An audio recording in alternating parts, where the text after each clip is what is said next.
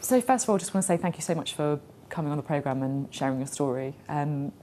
It's obviously an incredibly emotional sort of statement that you put out, and I just want to give you the space to talk about your story and to tell your story.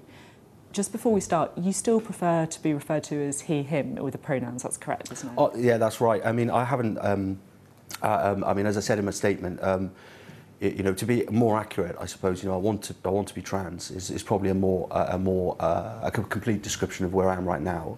I am going to be going on that journey very soon, whilst I will, you know, still be an MP, but obviously I haven't started that journey yet, and so for the time being, you know, yeah, it's still he, him, and it's fine, and that's great. Thanks for asking. And you say you want to go on that journey. Mm-hmm.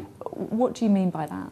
Well, I would like to begin the process of transitioning, and I'd like to do that as quickly as possible. I'd like to begin as quickly as possible, but it is it's not quick, and it is challenging and difficult, and there's lots of hurdles to overcome, and it's not going to be done overnight. It's going to take many years, and I think now that I am out and people do know. I'm free to start that and actually take that, go on that journey at a pace that I find comfortable. I guess a lot of our viewers will look at you and they'll see someone in a seat, somebody who still wants to be referred to as he, him, someone at the beginning of the journey, as you said. Yes. Why is it that you feel that you are a woman? Okay, so I have gender dysphoria, and that is. And I'm not a doctor, but my understanding is that is the medical diagnosis that is required for a legal change in gender. But it is also the condition that describes that that lack of reconciliation between what you look like and what your body says and how you feel on the inside. So that's basically how I feel and how I felt for a very long time. I don't feel as though my body is reflective of who I am on the inside. And you're talking about your body rather than your clothes or your hair, I guess. Is that quite an important distinction for you? Oh, absolutely, yeah. I mean, for me, you know, it's you know, the clothes and the hair and the makeup and all the rest of it, that comes after, and that's very secondary. For me, my dysphoria was about my physical characteristics, not about anything else. And how long have you felt like that? I can't give you an exact day, but I do remember. I think I was 8 years old when I was trying to work out what this was, because you know, that would have been 1991, 1992, and there wasn't, you know, the ready access to the internet, and there wasn't, you know, anyone else in my community at home that felt like this or that I knew about. So I had absolutely no idea what it was. And I remember being 8 and trying to work out whether this was something that affected just me or whether there were other people that might feel like this. I came to the wrong conclusion. I mean, at the time I thought that it was just me and that maybe there was some sort of horrible mistake or something had gone very wrong. I think I'd characterise it as just a mistake, that I was a mistake. And so I spent a lot of time as a child trying to hide that because I was very worried and concerned about what that might mean. What that might mean if anybody else found out. And it was much later when I realised that actually there are other people that feel that way.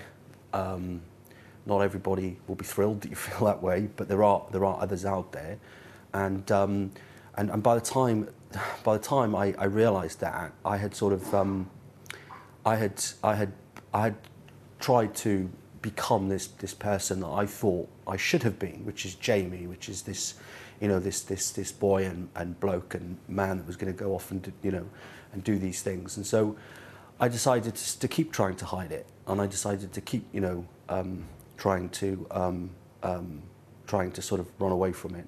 When you say hide it, what do you mean by hide it? Do you mean by wearing clothes or doing things that you're expected of a man, of a boy, or just pretending there's nothing wrong? What do you mean by hiding it? Well, just not dealing with it. Yeah. So, you know, not actually not dealing with it in terms of talking about it, being honest about it, letting everyone around you know how you feel. And when people ask you, you know, you lie. Because, you know, people that, you know, I was very careful about people that I was close with, and sometimes people would ask me, you know, maybe not directly, but they perhaps were aware that there might be a little bit more going on than what I was letting on. And, you know, in those circumstances, you would hide from it in the sense that you would either lie, well, no, I would lie, and you would, you know, and I'd actually say and do things to strongly dissuade that person from ever thinking or asking that ever again. That must have been really hard. I don't know any different, so I don't know. I don't know any different, so, you know. But feeling that there'd been a mistake, but you can't talk to anyone about it, and you don't know if anyone else in the world feels the same way as that. Yeah. Yeah. And that, you know, that I just remember being really frightened, scared. You know, I went to a great school, I had great parents, I had great friends, but I was still very frightened. Did anything change, or did you still feel in that way? Yeah, I mean, as things, you know, as I got older and I started to learn a little bit more about this issue, and you know, you know, that moment when you realise that it isn't just you. That moment is not just it isn't just a revelation that it is exciting and terrifying at the same time. And why is it that changing, you know, your gender is you felt that you needed to do, or that you wanted to do? Well, first of all, I mean that is the accepted treatment for gender dysphoria, and that is what I suppose on the inside I've always, you know, wanted to do.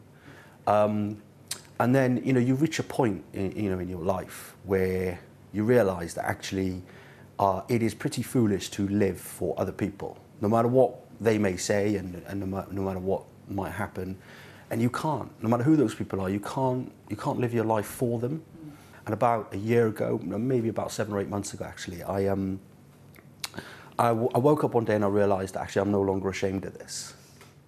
Must have been amazing. You know, I'm not embarrassed. I'm not ashamed of it. You know, this is who I am. This is what I want. And actually, you know, I have waited a long time to feel that way.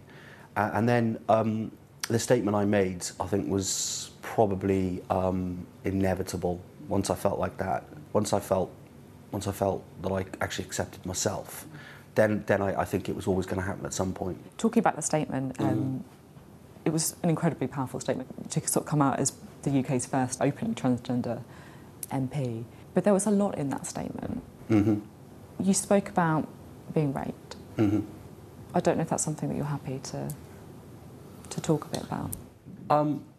Yeah, I am happy to talk about it, but perhaps I could ask, you know, what do you want to know? What happened? So as I said in my statement, you know, I met someone that I liked, and you know, things started off quite well, actually, and then you know, I was not okay with not being what I consider to be responsible and practice safety in the bedroom.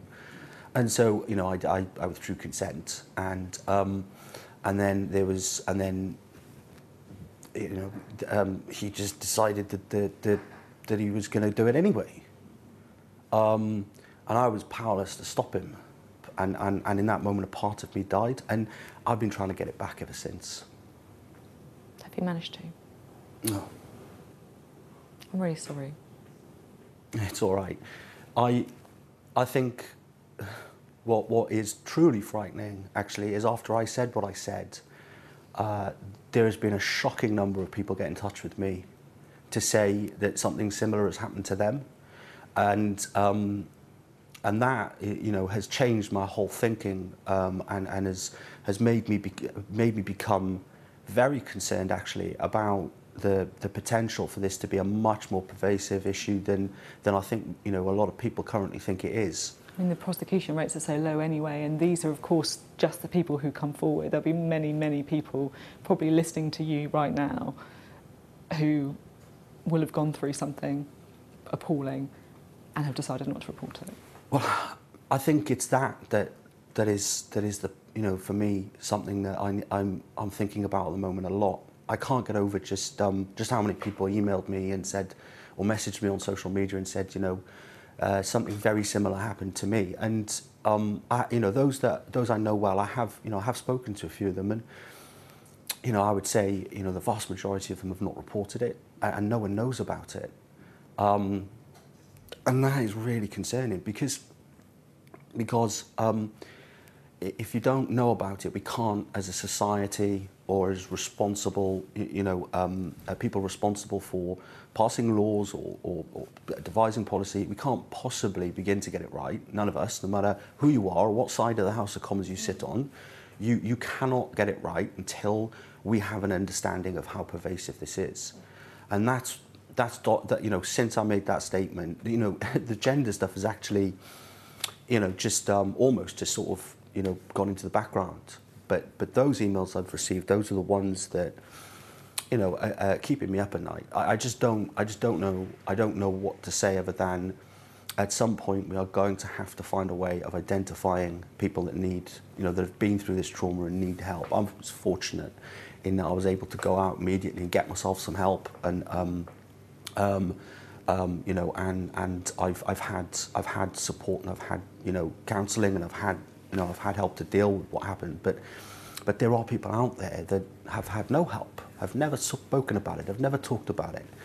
And of everything that people have to carry in, you know, we've all got crosses to bear, we've all got things that have happened to us that aren't pleasant. But that is something that I honestly think no one should ever have to carry on their own.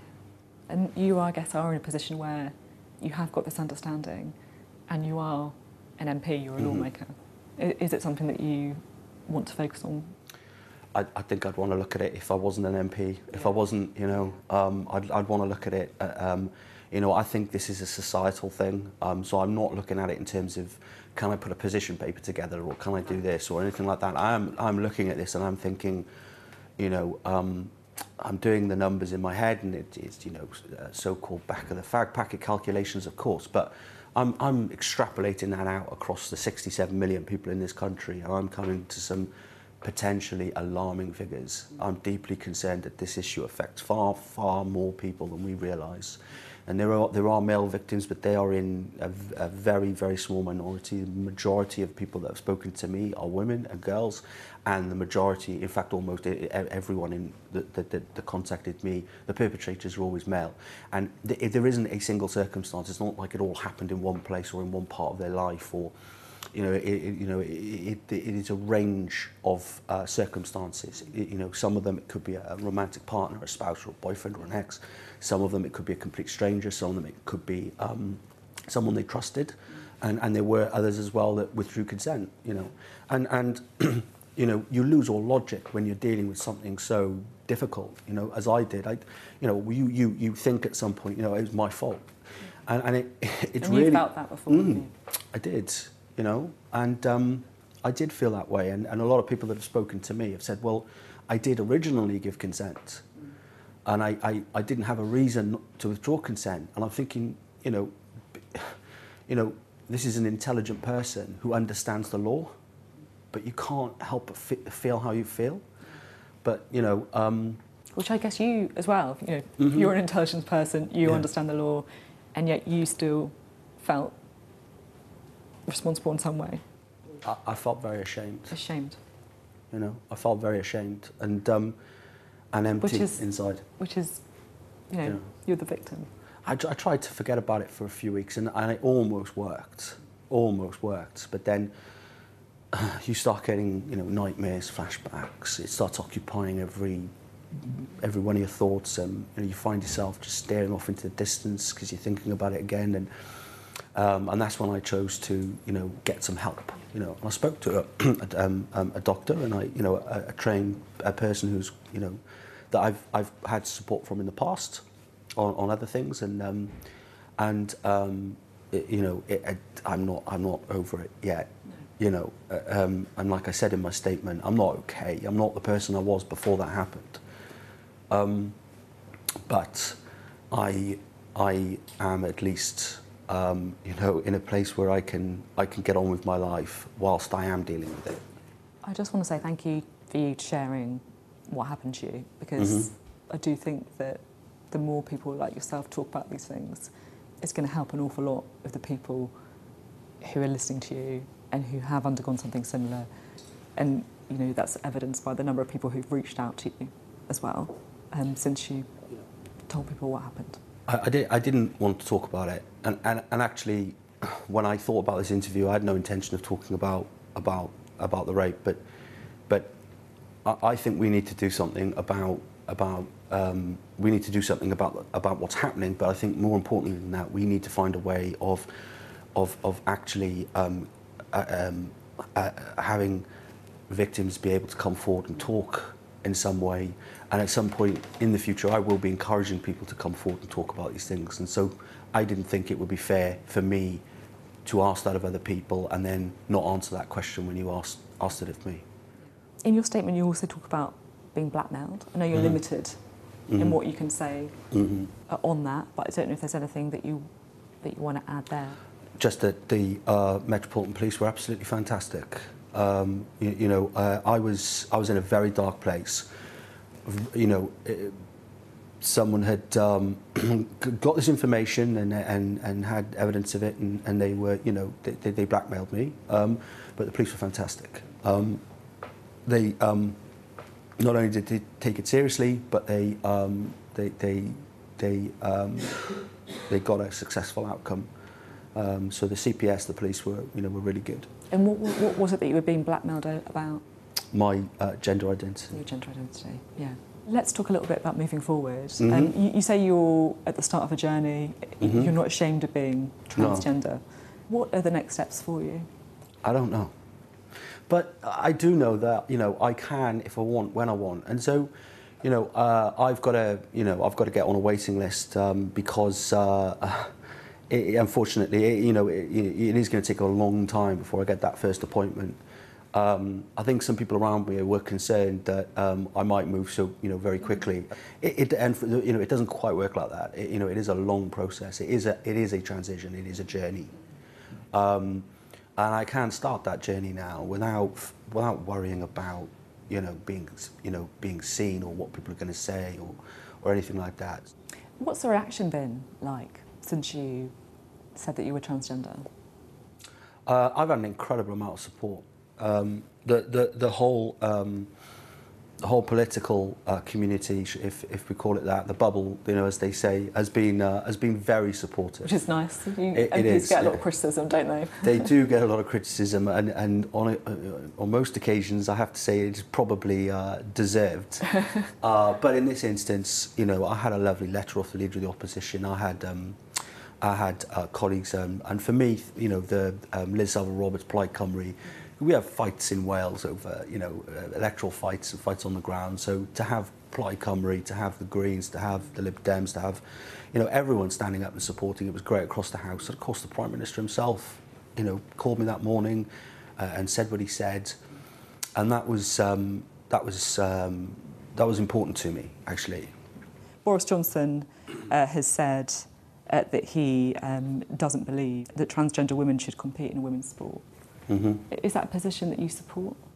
I think at the moment this debate has just become very, very toxic, and anybody that tries to say anything will be shouted at by one group or the other, and actually some of the way in which this debate is unfolding is doing significant damage to a vulnerable group of people, the transgender community.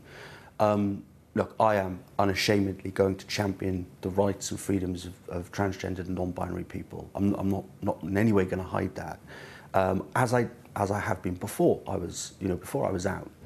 But right now, as things stand, I don't think it would be helpful for me to start commenting on the particular nuances.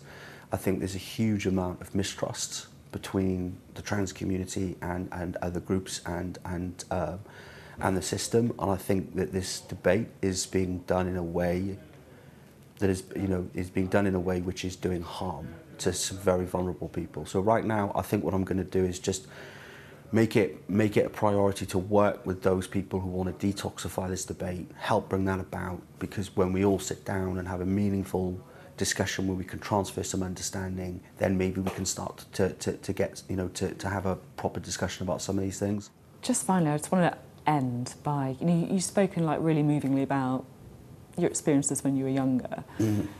What would you say to a young boy or a young girl listening to you? And I mean, you know, you're a very successful person, you're a member of Parliament, you went to university, you've achieved some amazing things in your life.